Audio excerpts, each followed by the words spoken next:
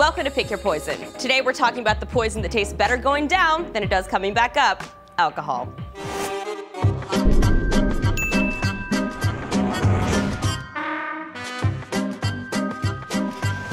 Alcohol in moderation is shown to help your heart, reduce your risk of a stroke, gallstones, and possibly even diabetes. But here on Pick Your Poison, we don't do moderation. To us, it's like cat food, totally for pussies. Alcohol affects different people in different ways, depending on your sex, size, age, sleep habits, and diet, but the effects of too much alcohol are pretty universal. It makes guys think they can dance, girls think they're whispering when they're not, and brings my karaoke game up to a whole new level. Seriously, you guys, drunk me is like Mariah Carey from the movie Glitter, and by that I mean a total disgrace. Alcohol messes with your neurotransmitters, making you act and talk like a drunken a-hole. It also dilates your blood vessels, affects your breathing, slows down your heart, irritates your stomach lining, and may shut down the nerves that control your gag reflex. That all sounds really bad, but what are you gonna do, not play in your morning beer pong league? A forfeit is a loss, people. Let's talk lethal dose. There's no standard limit for everyone, but experts put the estimated lethal blood alcohol level at between 0.4 and 0.5%, which sadly is a mark that a lot of people hit all the time. There are over 50,000 reports of alcohol poisoning per year, and an average of 1 person a week dies. And those numbers only include the US. I can't even begin to say what's happening in Russia or on deep ocean booze cruises, but I imagine it's a lot of confusion,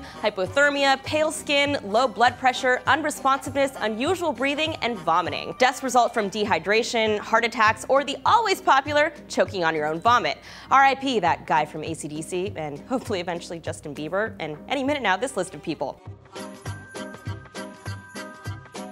Get it together, Hollywood. So, you died from alcohol poisoning. The bad news is, you're an idiot teenager who drank hand sanitizer. The good news is, YOLO, I guess. Just kidding, there's not a lot of good news here. In an alarming trend, kids, prisoners, and other morons who don't have easy access to alcohol have been drinking hand sanitizer.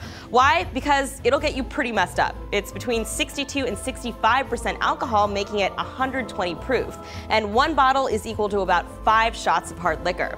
Why should you not drink hand sanitizer? Because it will kill you. Regular hooch is made with ethanol. Hand sanitizer is made with methanol. Methanol is not consumable by humans. It causes blindness, vomiting, convulsions, and death. So don't drink hand sanitizer, you dumb high school kids. You want to get messed up? Study hard and get into a 4-year college. Booze is literally everywhere. If drinking household items like a dum-dum doesn't sound like the way you want to leave this world, try fly agaric. It involves drinking reindeer pee. And saying that out loud, I realize that's not much better, so click here to try your luck on a random way to die, and click here for something cute to get your mind off all this death. Please write in the comments below what poison you'd like to die from next, and share this video with everyone you know. And please drink responsibly.